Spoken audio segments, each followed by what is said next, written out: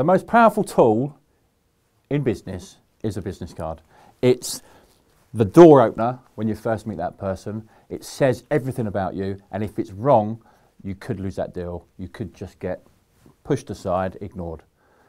Business cards are super important. No matter how technology moves forward, that business card in the hand with a handshake and a nod and a hello does it all.